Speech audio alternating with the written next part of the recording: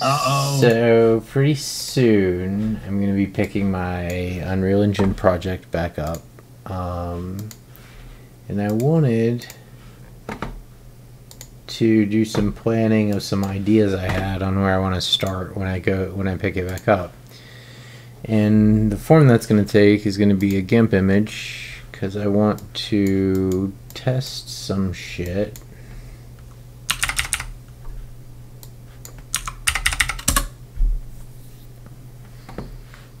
Alright, layer, new layer. Okay. It's going to be white. Never find the fucking fill bucket. There it is. White. Alright, so let's go ahead and do a square in the middle. About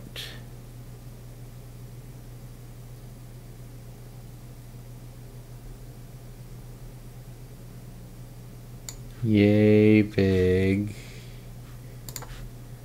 So basically I have this idea of how I can do interstellar travel with a particle system with no load screens or anything. And I need to get the visualization out of my head and onto something a little bit more concrete. So that's what I'm going to attempt to do here. Shape tool.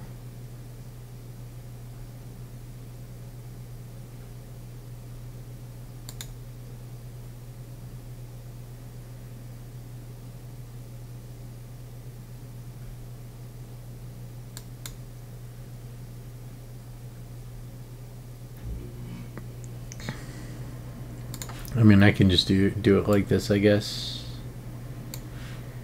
Layer, new layer.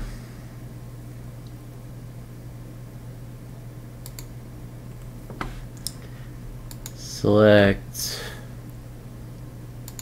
border. 5 should be fine, and then we'll just go ahead and paint this in. Oh God.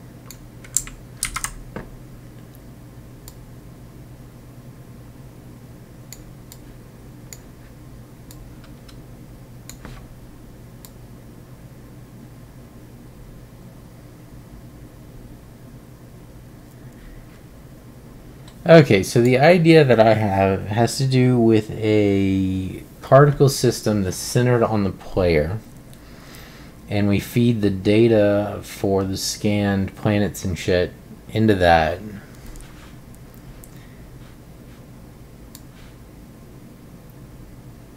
It's the halfway mark. That means a third would be like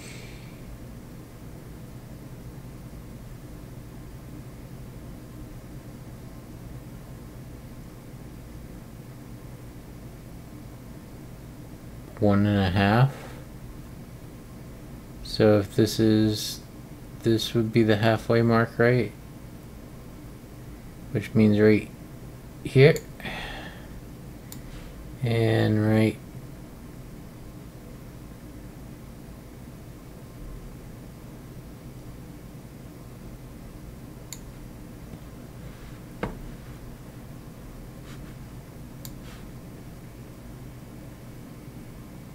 that's definitely not correct. We'll just eyeball it. The most important thing is the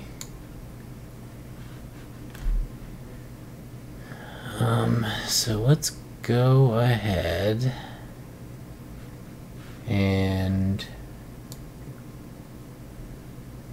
1250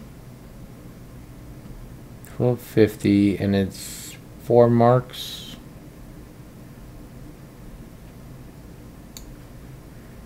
Here and 1750 4 marks. 1750 4 marks. Alright, great. So now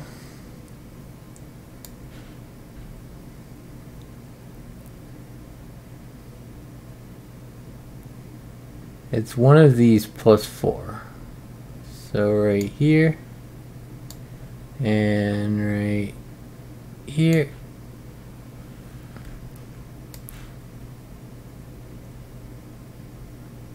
One of these plus 4.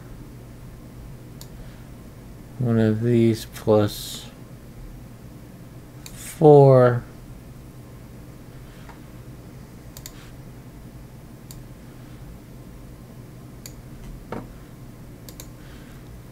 Select border 5.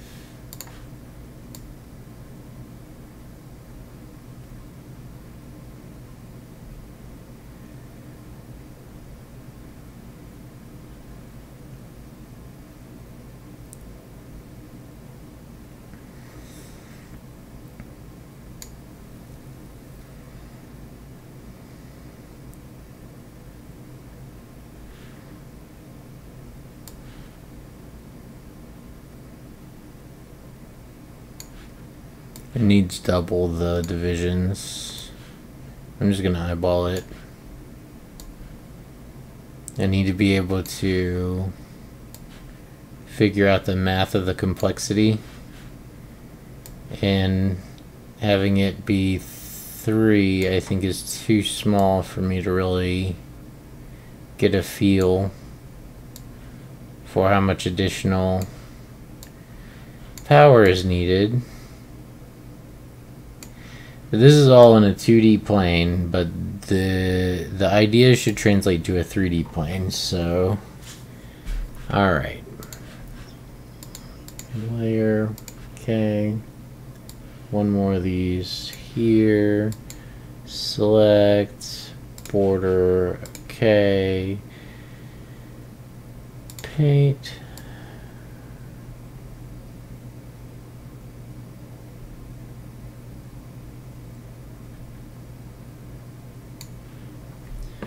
All right.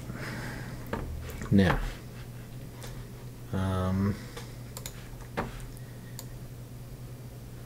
layer, new from visible.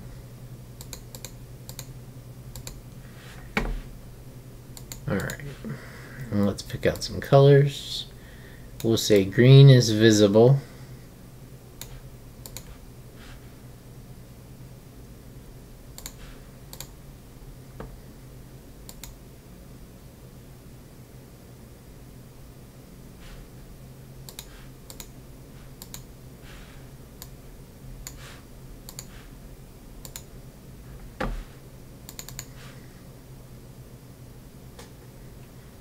We'll say blue is transitioning, and we'll say yellow is loading.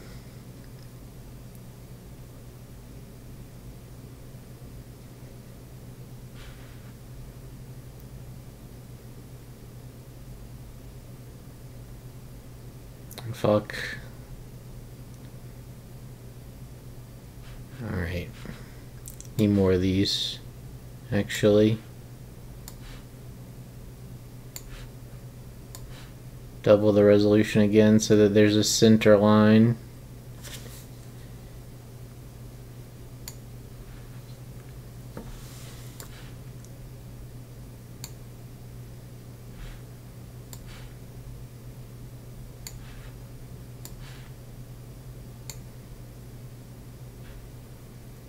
Three, 4, 5, 6, 7, 8, 9, 10, 11, 12. Shit.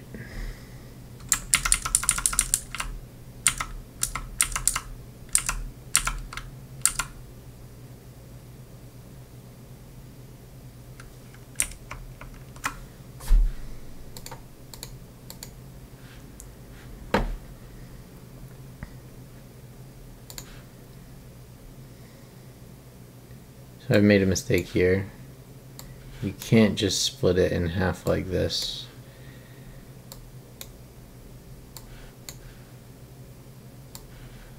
This.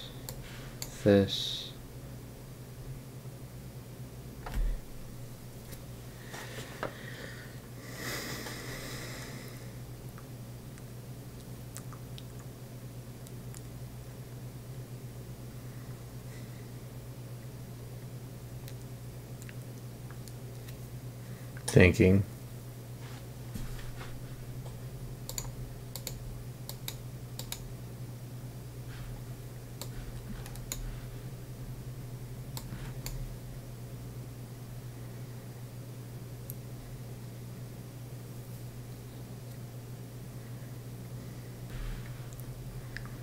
So to make this thing increase, it would have to be like this.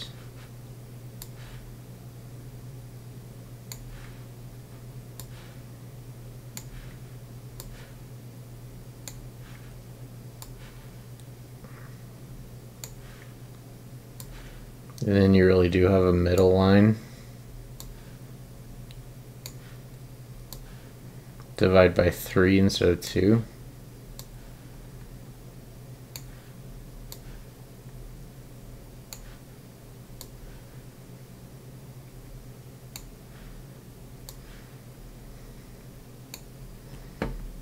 Alright, there we go. And now, so one of the things I want to find out here is the relationship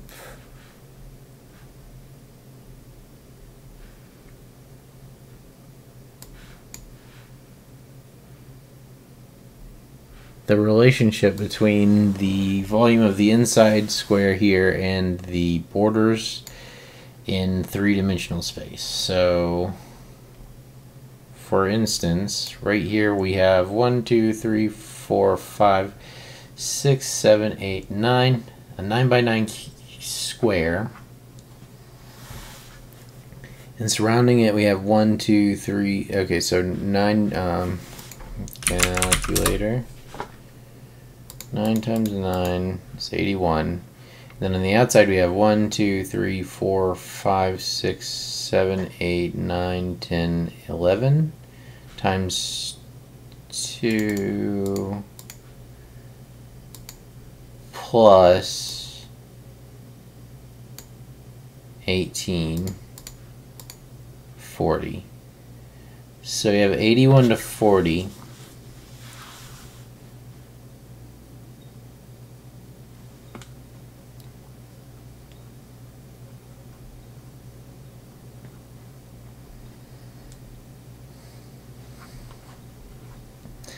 So the idea here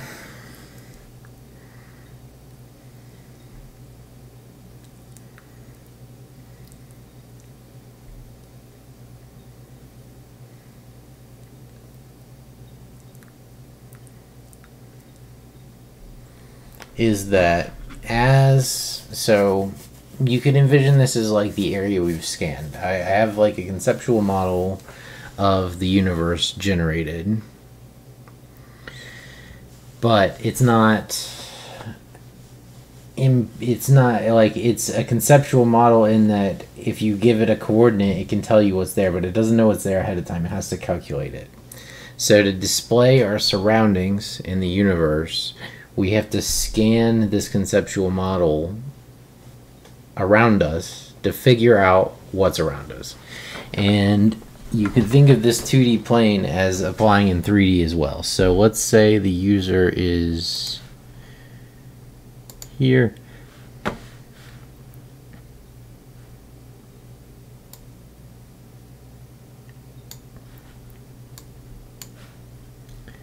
So let's say user is here, right? Then you could view this as like a cube around them, and we're going to scan and know the contents of every single one of these squares, and then around it we're going to have a series of squares where things transition in as they move through that, and then around that you're going to have a series of squares where things are being loaded in before they become visible. And it's going to take the user a very long time, or not a very long, it will take them a while to traverse a single square, because that's an entire solar system's worth of space. Where'd my fucking eraser go? There. Oh god. Okay. And so my idea is, it's very expensive. This is very expensive to do. So my idea is that as the user crosses boundaries here, so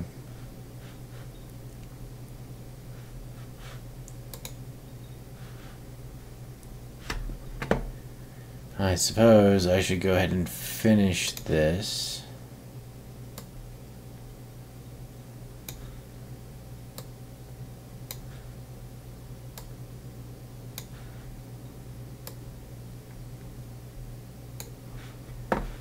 All right, and now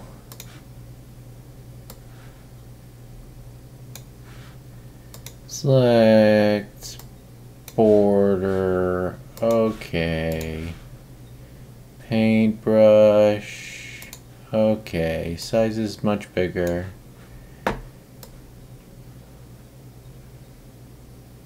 Oopsie.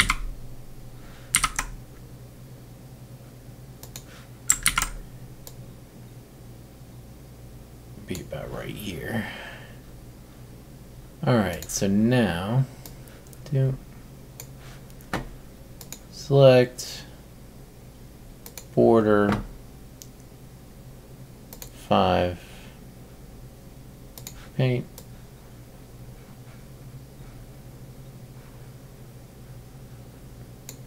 Okay, one more here. Select border 5 paint.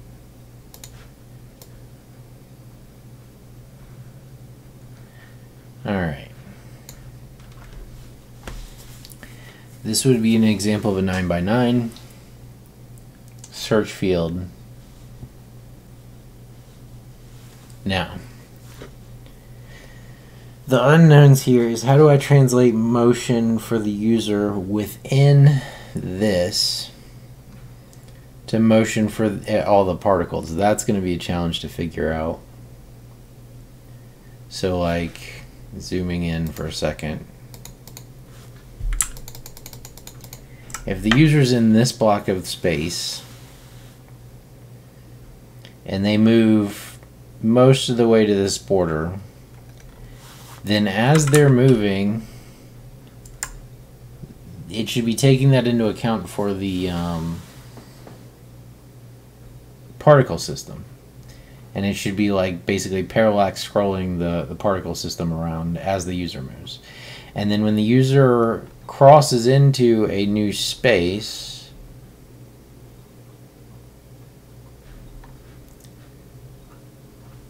so let's say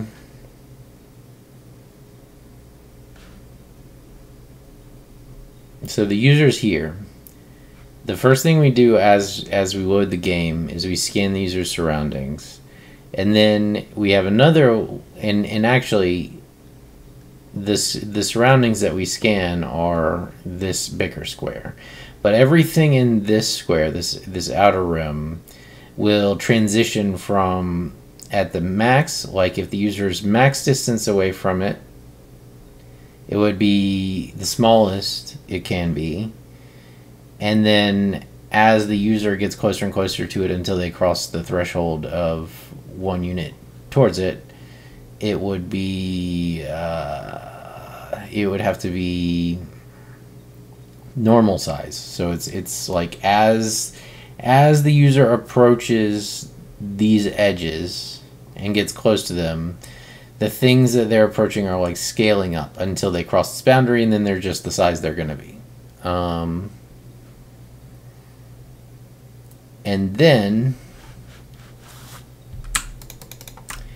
as the user transits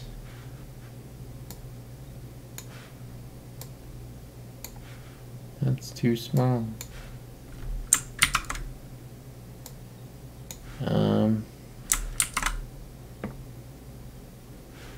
Hello? What's going on here? As the user transits to a different as the user transits to a different square,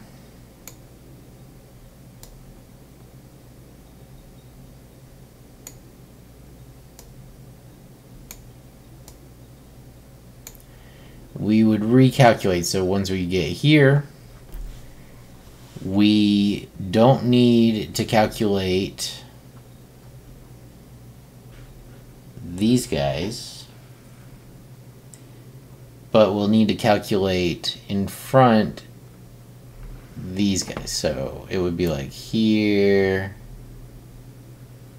to here if we move this, and we would be recalculating just this branch of things and plugging them into our data set. It might work. And then as we move here, these get dumped out of the data set. Okay, so, and then next, layer new from visible.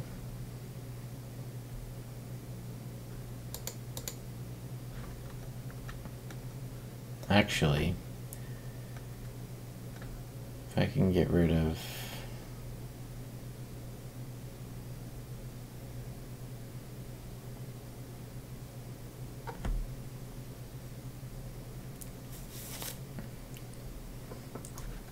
what if I do it like this? Print screen, new layer, new layer. Okay. And then turn this off, this, and grab this, do this, do this, do this.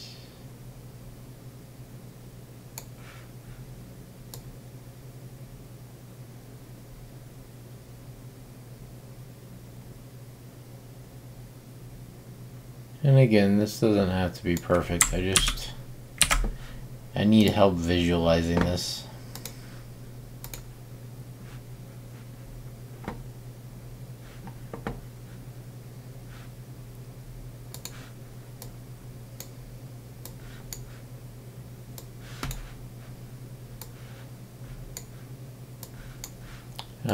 Image guides, remove all guides, okay. Layer, alright, duplicate, layer, transform,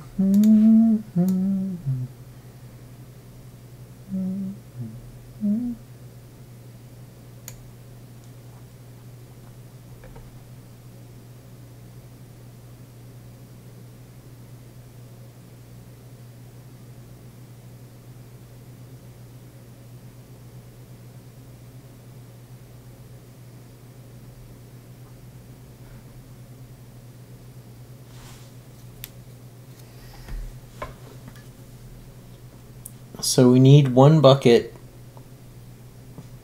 surrounding the known bucket that is constantly streaming entities in whenever you switch systems, or streaming star system data in. But we don't display that ring. Then the next one, the next ring in from that, so all of that stuff should be populated by the time it starts getting rendered, is getting faded in, basically, based on the user's motion.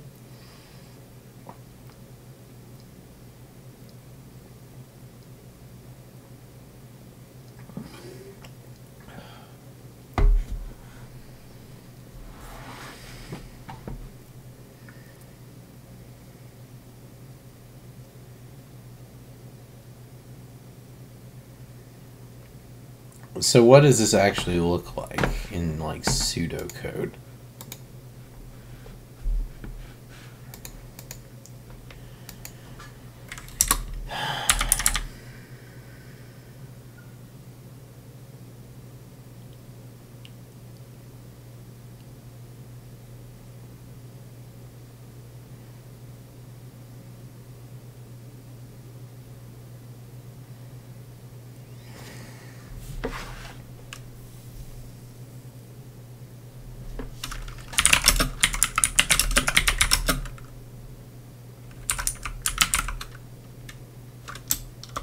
So we have an integer range from local, let's say 9 to stay with our, or actually in our demo it would have been, we'll just say that this will be 10 to start.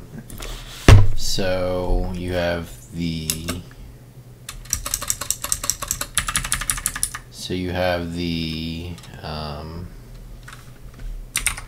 and 9, 8, 7, 5, 4, 3, 2, 1, 0, and that's 10, and then you have the layer location, and then 1, 2, 3, 4, 5, 6, 7, 8, 9. So that's what that looks like.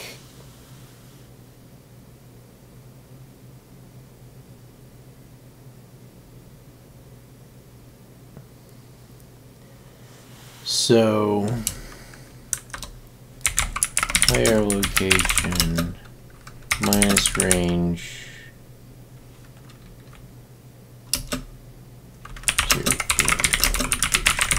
plus range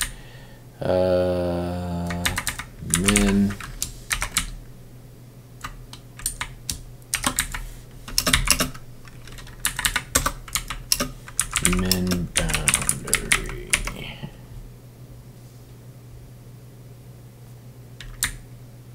This is a max. Max and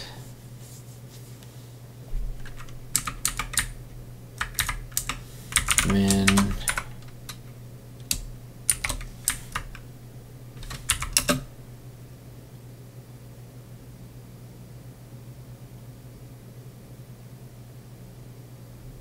max boundary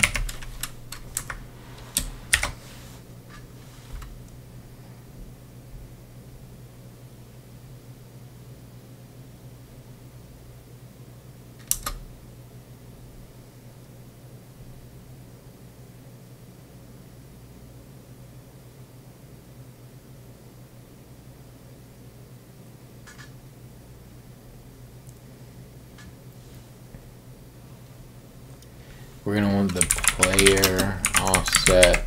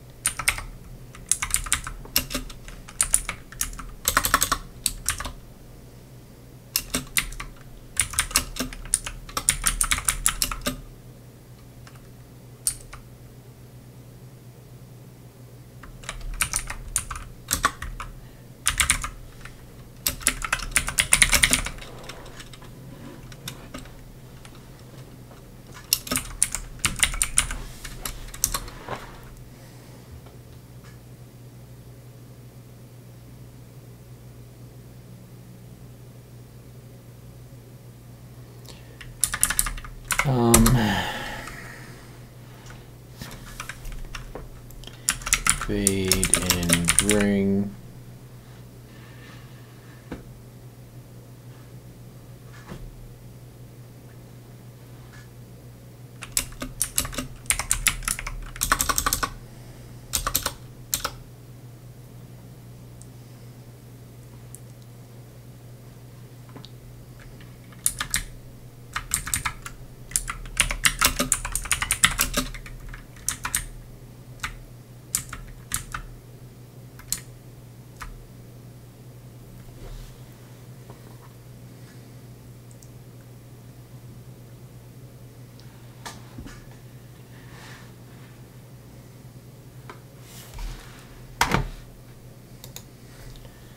And on the outer shell of 3D array.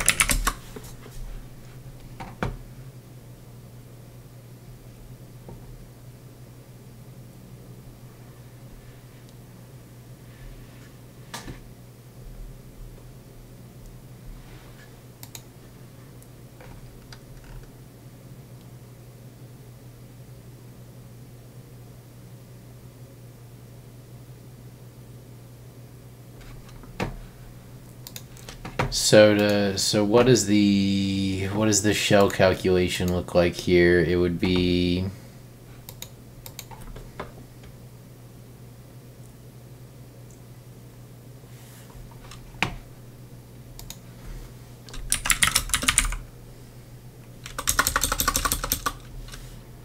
alright, so let's go ahead and get detailed with it. It would be max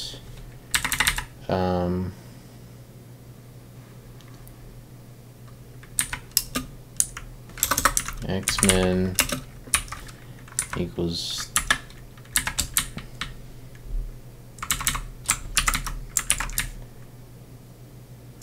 the max of player X minus range min X.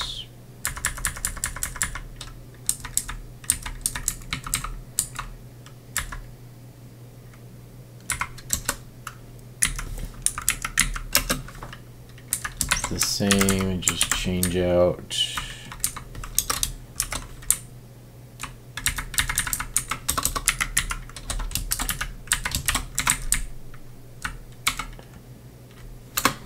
probably should share my screen, huh? Yo, what up? Yeah, it's not the right scene actually. Hang on just a second. I'm gonna show you what I'm working on. I'm kind of preparing to ramp back up on my project at some point. And I have this idea in my head.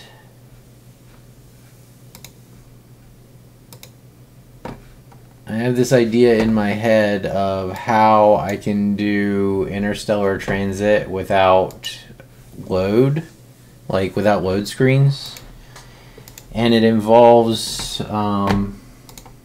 So the drawing we were looking at was me trying to visualize what it would look like. So like imagine this is in 3D. And imagine that each of these squares represents a solar system worth of space. And your player is centered here. So the idea I have is I want to center basically put a particle system centered on the player, right?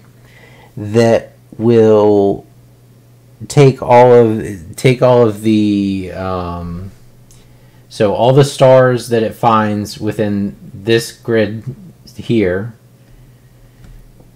would be displayed in full. All the stars in this grid here on this outer shell would transition in as you approach them. So as I approach this edge, these on this side would be scaling up to their full sizes until they pass the threshold, until I pass this edge threshold, in which case these would become part of this master set and you would have to load more. And then this final, the key here though, is I want a I want a thread somewhere, not on the main thread, that is spinning, always populating this ring of data, right? And this ring is not displayed. So basically, as the player's flying around doing stuff, the first thing we do as the player loads the game is we scan all of the space around the player and we populate this, and that's like your initial load time. So then you have your initial particle system for all the stars and shit that's going to be around you, right? Then after that's done, we display it, we remove the load screen, and then as the user's playing, we have another thread in the background that's always populating this ring of data around the data set that we're looking at. It's just constantly scanning that until it's all scanned.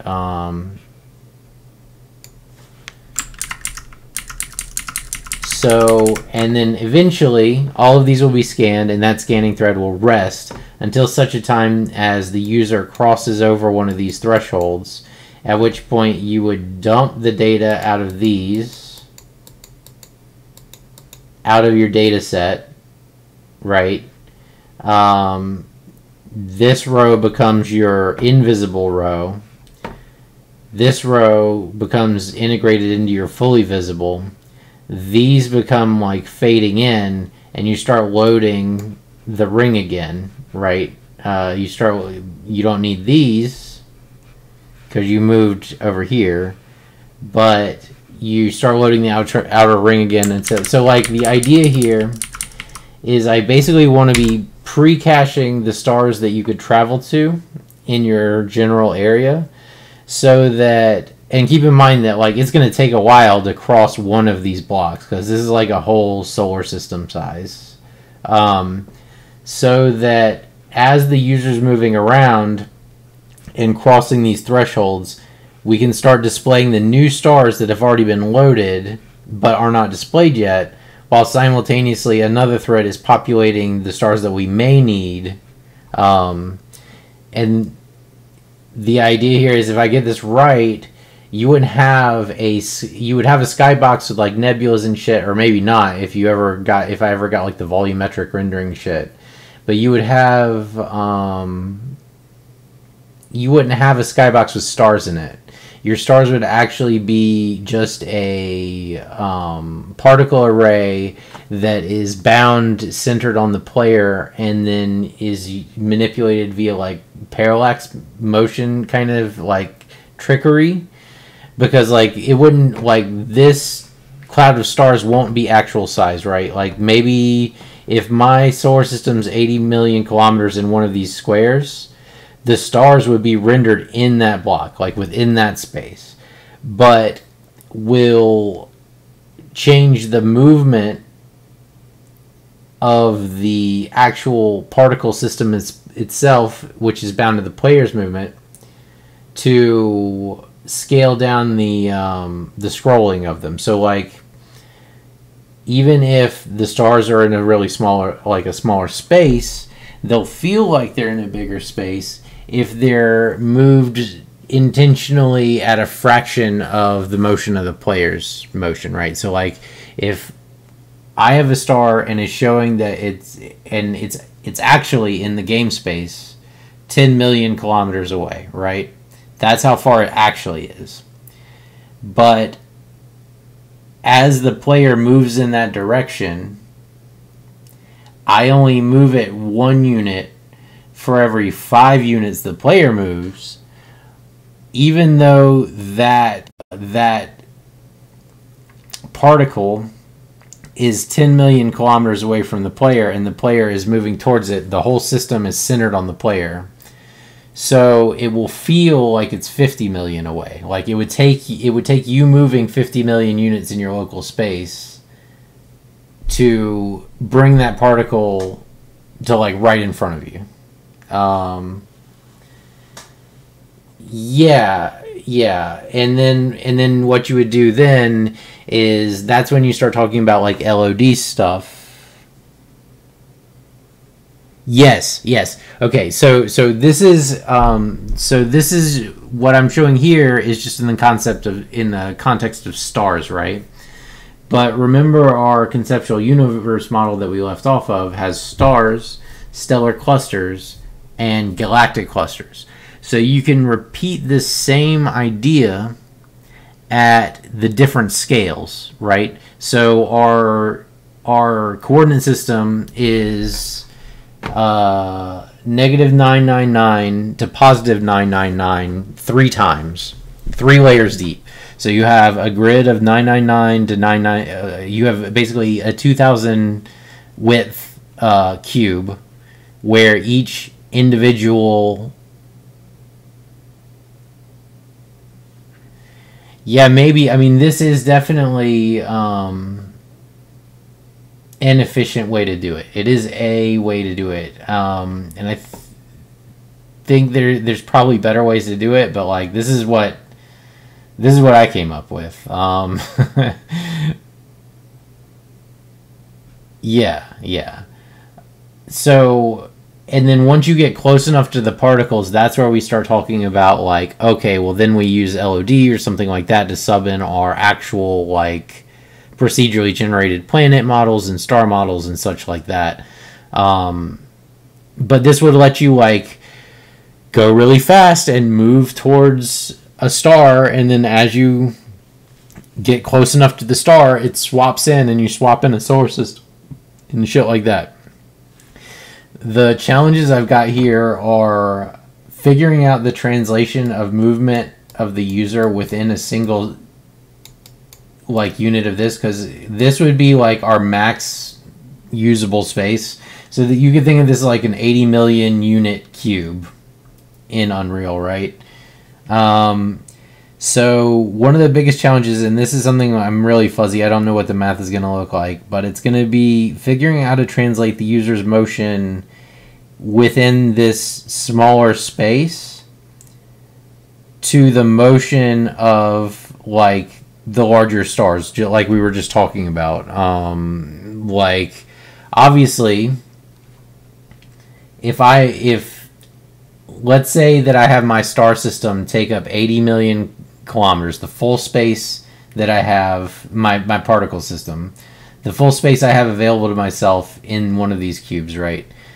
Obviously, I can't transit that whole star system by the time I transit this cube, because it would look like I was flying through like an entire universe in seconds. That's not ideal. So what it needs to be is by the time I've moved from the center of this cube, or from an edge of this cube to the other edge of this cube, I've basically traveled like around the distance of one star to a neighbor star, a next door neighbor star. And so the whole particle system has to fudge the movement of those particles in such a way that like we were just talking about, like you're degrading the user's full motion into a much smaller like actual motion effect of the particle system. And so like you do this for the stars, and then you go up a coordinate system level. So the star calculations happen. We have like level 1 galaxies, level 2 clusters, level 3 stars, and each one of these is a 2,000 unit cubed. That's a bad cubed. That's a bad 3 cubed space for its search space. So we populate our stars from within this layer into a system like this, and then we populate our surrounding clusters exactly the same way into a system like this in this layer, but we use a different coordinates, right? Like here we're at our lowest coordinate scale. Here we don't care about our lowest coordinate scale. we care about our middle coordinate scale, and then finally we do the same thing with galaxies here, and the sizes may change. Like I may not need to know 10 galaxies around me, it may just need to be 3 or something like that. And then what I can do is I can figure out, okay, well, what are the particles for galaxies going to look like based on whatever, and then that particle system can control the galaxies, and the motion will be different. It will not move nearly as much. Likewise as clusters would. Likewise, the clusters movement would be a lot slower than the star movement, right? This is a huge undertaking to make a system like this, and I just barely have a grasp on the mental model of what it would look like. But this is kind of what I want to set my mind to doing when I pick the task back up. So I kind of wanted to hop on and just have a quick like brainstorming, whiteboarding, visualization type session to kind of think about how I'm going to approach this.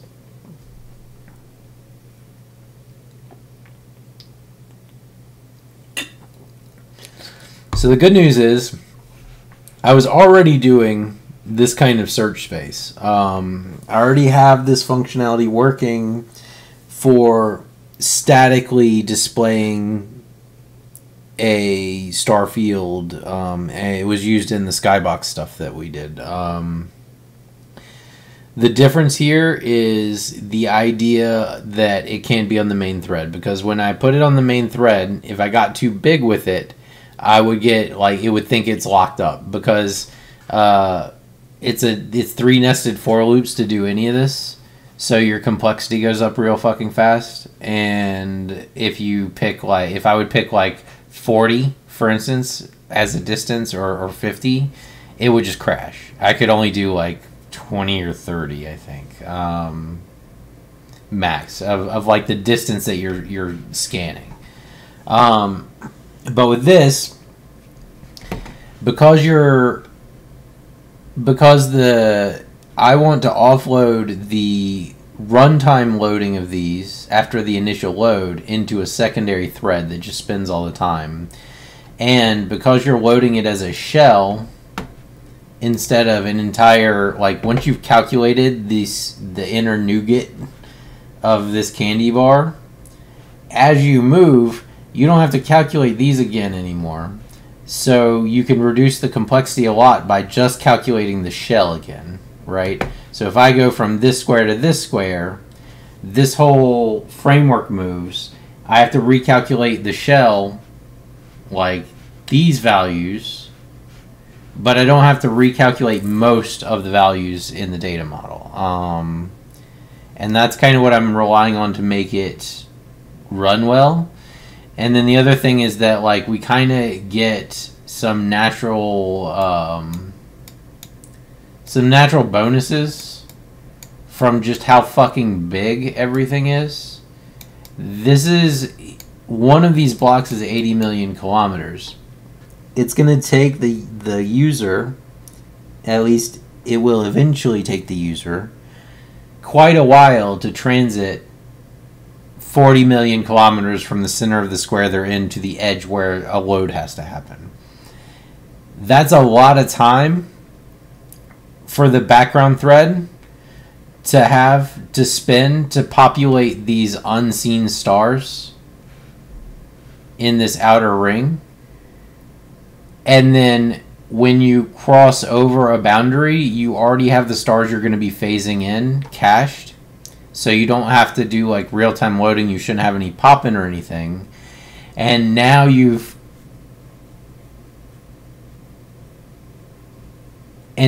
crossed over another boundary. So to cross another boundary, you got to go 80 million more kilometers, which again is going to take a while. So you have plenty of time to cache. Yeah, I can try to answer a question if I know. Oops.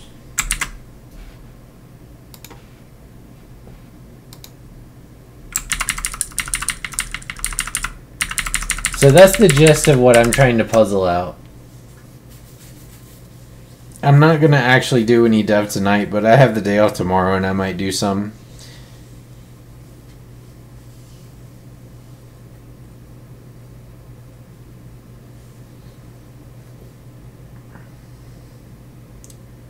Fishing game minigame using tile data.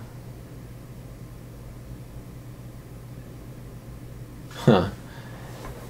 I haven't thought about doing a fishing game, but I think that it probably wouldn't be too complicated to do one unless you were really trying to like go ham on it.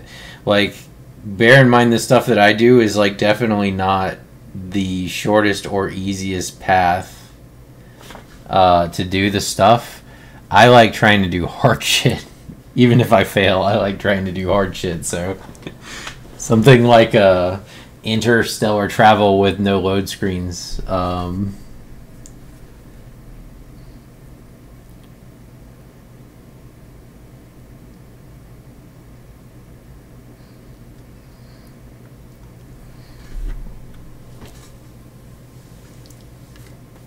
sort of spatial coordinate thing. Bad to be one tile deep. I think that, well, it depends. Is it like a 2D or 3D? If you're talking about like a 2D tile-based system, like a traditional like sprite-based type deal. Okay.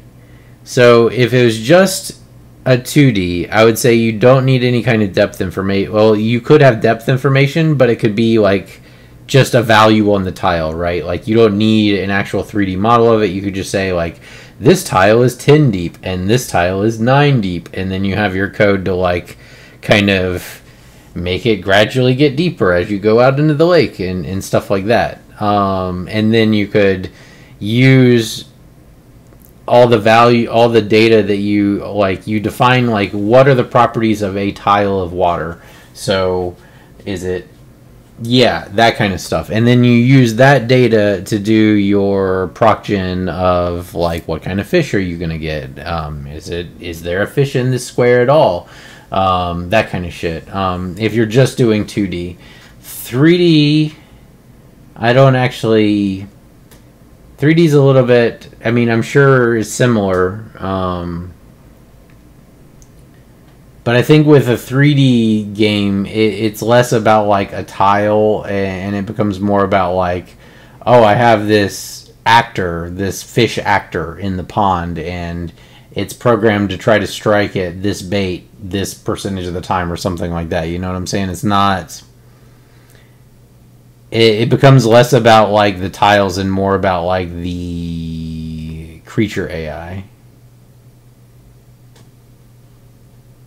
Or Pokemon. Pokemon, very simple fishing system. Gosh, I can't even remember fishing from Ocarina. It's been so long since I played that game.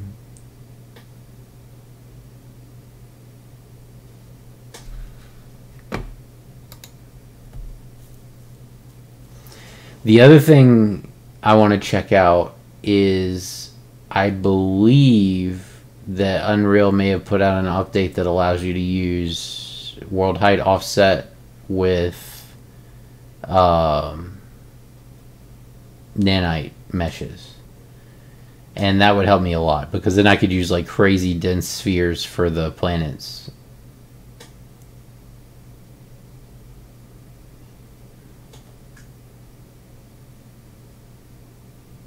Get a you know, like a 4 million poly,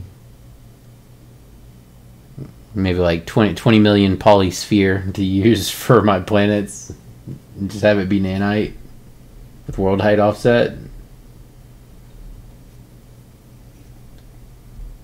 I don't know. I don't have... I'm not banking too heavily on that.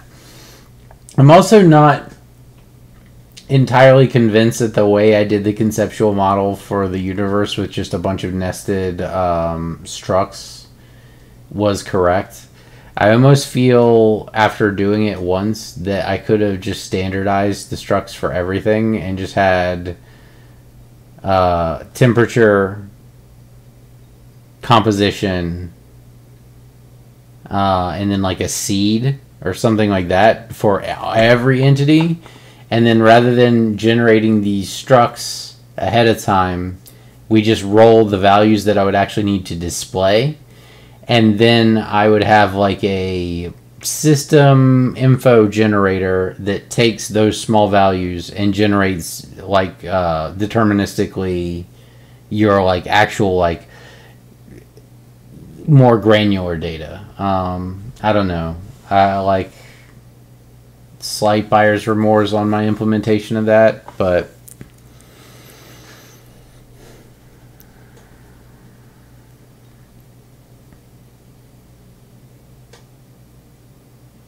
yes. So that's kind of what I was thinking. Like rather than trying to say like, okay, well, I have a planet struct and it has these 20 properties,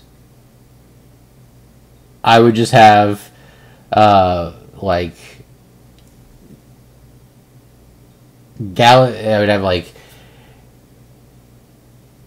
you know, galaxy data, stellar cluster data, planet data, and each of those would just be temperature, composition, size, or radius. Like basically all the information you need to display the thing. Like the visual indicator, but not like the stats like this planet has acid rain, you know, like that kind of shit. Like that kind of shit can come in a second post-processing layer when you actually need to display that shit. Like when you're close enough to it to actually see the planets or see the star. At that point, you can then take that smaller set of data and use it to generate your like more detailed information that you need to show the more detailed models and such like that.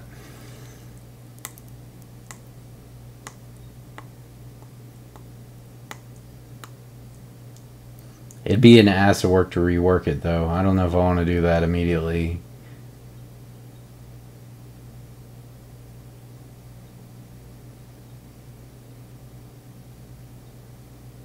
So, like,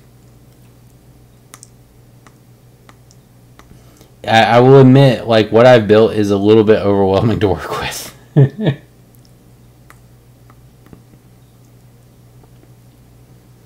Like there's so much. I could have done like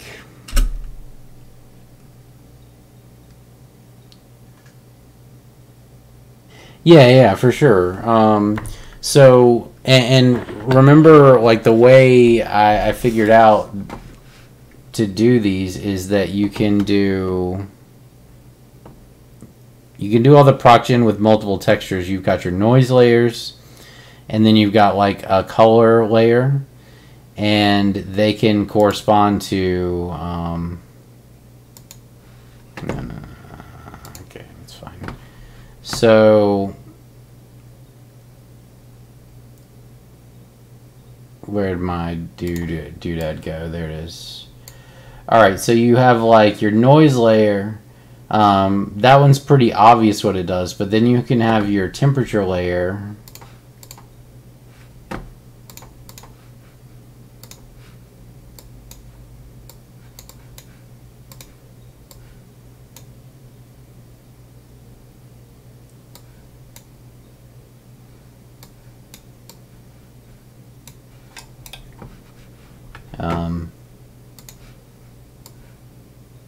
No. There it is. So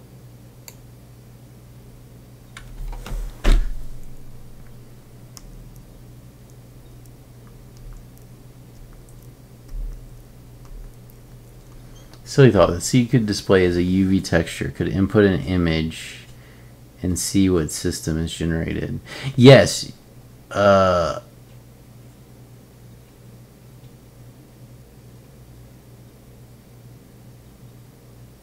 Displays a UV texture.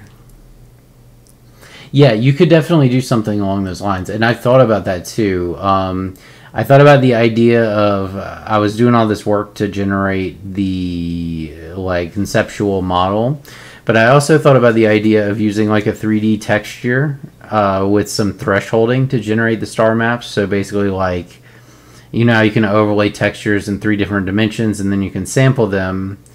and then like if a given point is past a certain threshold of brightness, we light it all the way up to 1. It contains a star, and if it's under that threshold, we send it all the way to 0, and then you end up with a 3D texture of like points of white in a sea of black, and then you can use those to generate star positions and stuff like that. It's definitely a way to do it. I didn't go that route, but I think you could.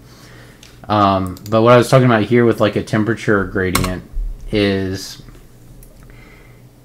temperature and composition gradient is you can have your noises controlling your world height, your like continental shelf and all that kind of stuff, and then you can take another image and you can say,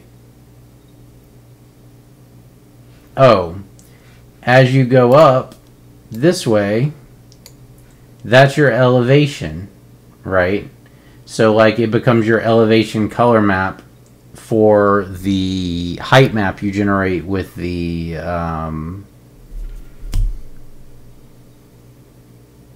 fuck, I lost it. I lost my train of thought. The height map that you generate with the noises, this can be like your height color map. And then if I did a transition to like green on this side, you could say, okay, so the y-axis is going to be your height and the x-axis is going to be your composition, and then using that you can come up with a bunch of variants and stuff within a single color swatch.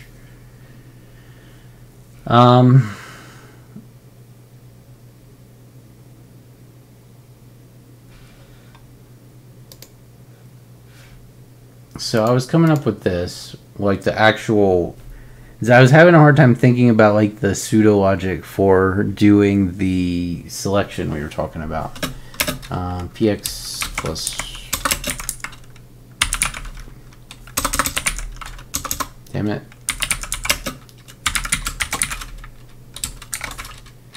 This is min. Okay.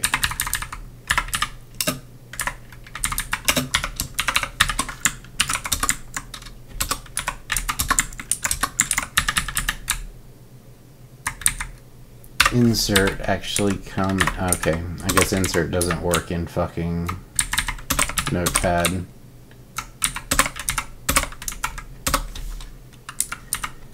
So these are your loop ranges. These are the ranges for your 3 nested for loops for just the initial calculation. But what does a for loop look like? A three-way for loop that only calculates the shell. That's what I'm trying to think about. You know what I mean by shell? Like the... I don't care about the internal.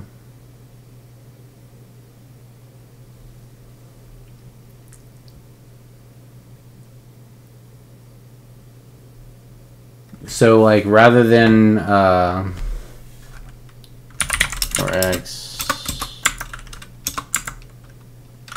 for Y, for Z,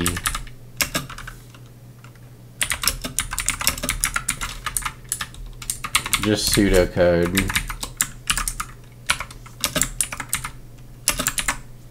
This gets you a cube, right? But I don't really want a cube. I want like the eggshell of a cube.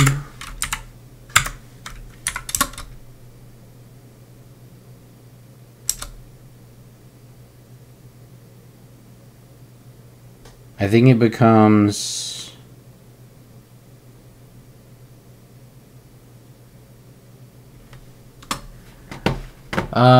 spherical is probably going to be overkill.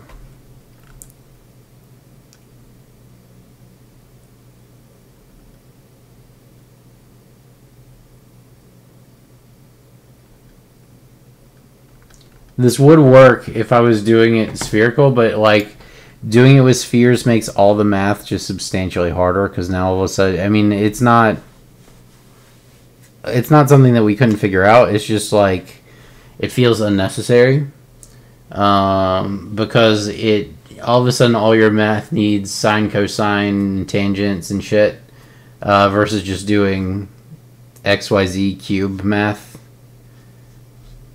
You know? I'm pretty sure we can figure this out though. So like we need, let's think about what we actually need here. So we need the okay, so for x min, right?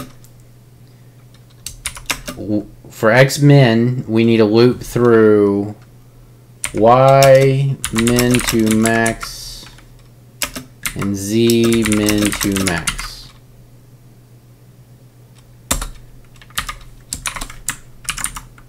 That gets, so visualizing again, oops, oh yeah, this is when I was ranked 666 in Magic.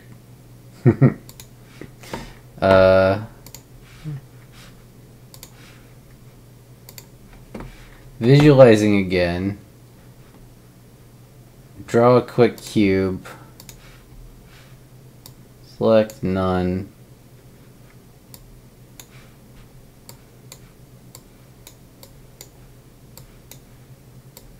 or it's not a cube, but you get the idea. It still applies to the for the logic. So if we take x min, like not like Professor Charles Xavier, but like x equals min, right? So that would be this value here, right? And for that we need the full z range and the full y range. So that gets us this face, right? And then if we do the same for x max, we get that face. And then we just repeat that and flip it for all the other faces. And even though we have to do way more for loops, it's a smaller search space, so it's still going to take less time. Even though we need multiple, we probably need more for loops to get it done, because the actual amount that you're iterating is less. Alright, so copy this.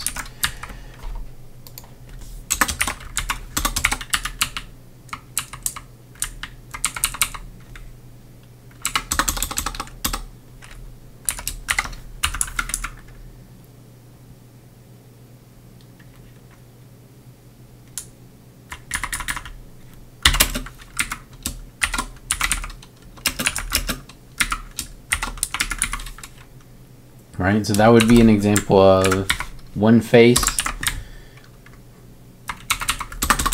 at x max, another face, and then we just have to change the letters around. Y, y, this becomes xz, x, x, x, x, z, z, this becomes y, y, x, x, x, x. So these would be our for loops, each one of these representing a for loop here. So 3 for loops here, 6 for loops here, but your the quantity of iterations is dramatically smaller by like orders of magnitudes, even though you have to do more for loops. And like if we think about it, we don't actually need 6 for loops. We need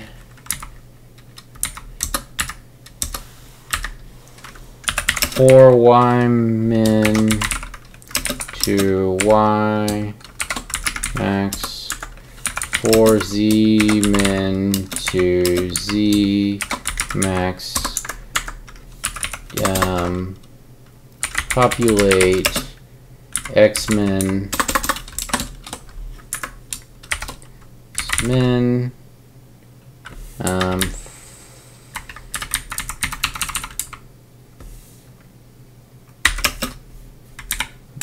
for y, for z, populate x min with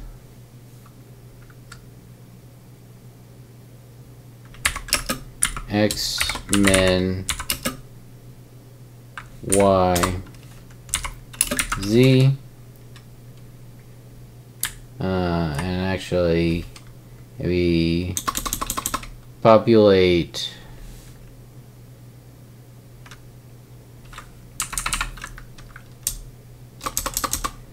calculate data for push to shell data set.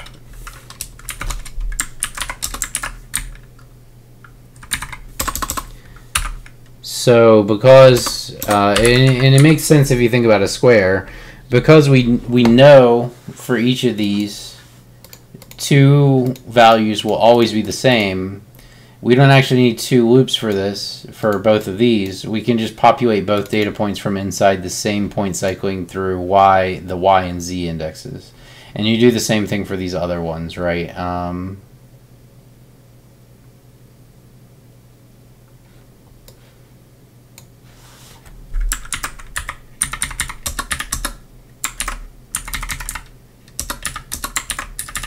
And then this would be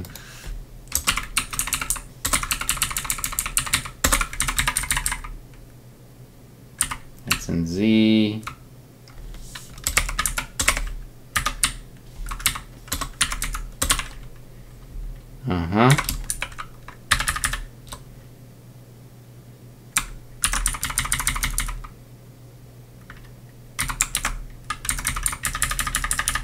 And then finally, this is z, we have x and y, so we can just do x and y. It doesn't particularly matter the order that we cycle through things. Calculate data for z min, x, y. Alright. So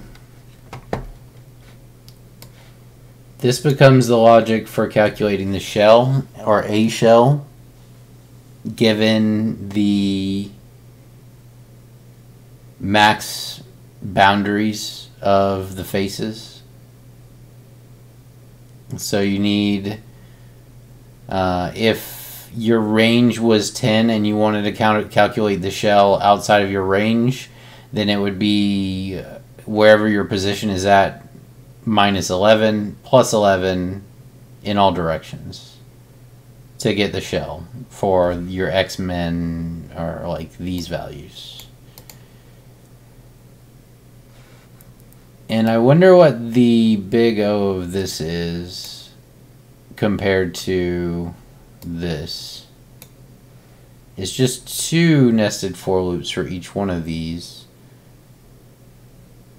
So it's probably, this is probably O3 in cubed, and this would be 3 in squared.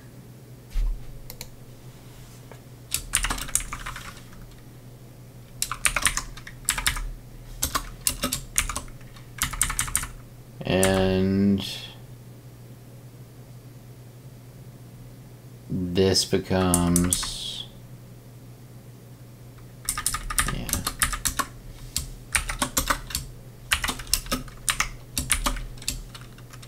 something like that. It's definitely faster. I mean, it's faster assuming that your in value is bigger than 3. If your in value is smaller than 3, it's actually slower.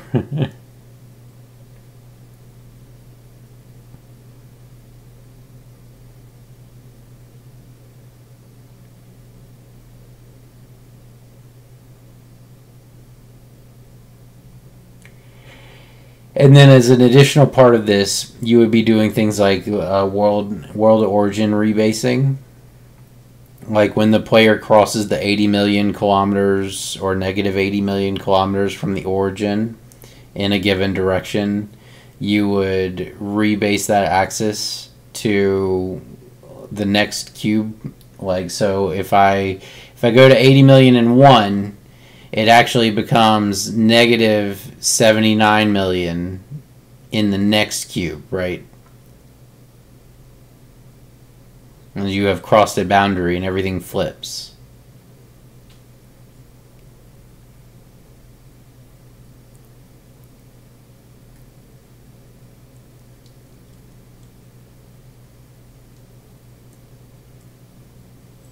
Yeah, well, it's like, I wish I didn't have to rebase, but I think it's just a reality of the limitations of the hardware and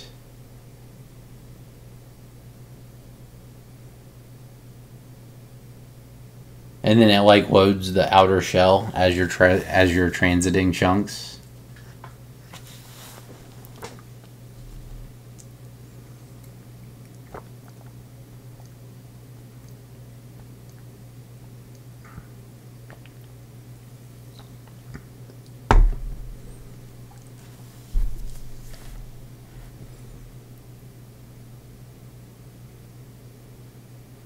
Mm-hmm.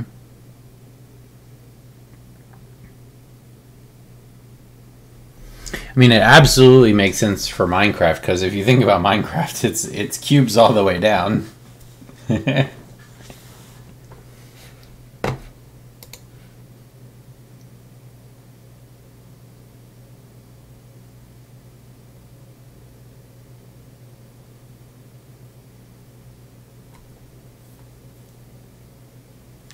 This is going to be a heckin' undertaking, I think.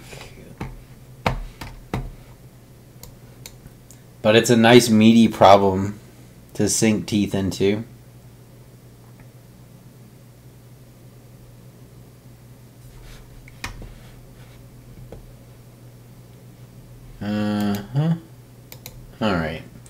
All right. I think that's probably going to be about it for tonight. I really wanted to just get some of this committed to paper.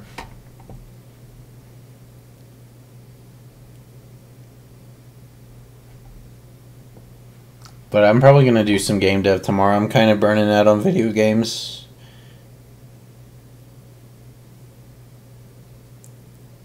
All right. Later.